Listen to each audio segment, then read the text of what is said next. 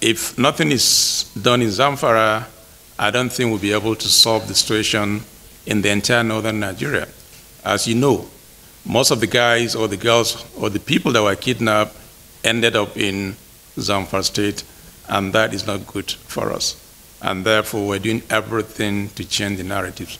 And that is one of the reasons why I'm here today, and I complained to Mr. President, and I have his assurance that something drastic will be done as quickly as possible to take care of the situation. And I just met with Mr. President to brief him about the security situation in Zamfara State, as well as to solicit for his help so that we can bring this to an end.